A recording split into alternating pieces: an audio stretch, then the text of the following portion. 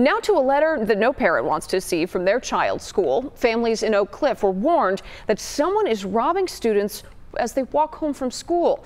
WFAA's Chris Otti has what you need to know.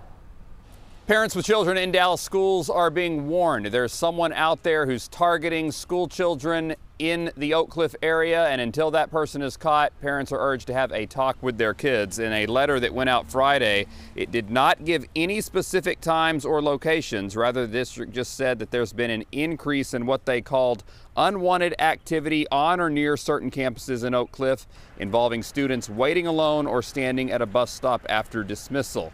It went on to say in most of the recent cases, students were robbed at gunpoint, and in most cases, the robber was looking to take cell phones. Even though the district didn't give any details about how many or where the robberies were happening, a mother on the North Oak Cliff Crime Watch Facebook group said she reported to police that her son and two friends were robbed of their phones at the corner of Ravinia and Poinsettia, just down the road from Stockard Middle School. In that letter to the district, they're asking parents to have a talk with their children, especially those that have to walk to school or who are waiting for an extended amount of time at a bus stop.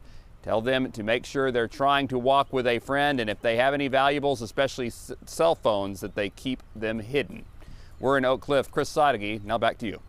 Thank you, Chris.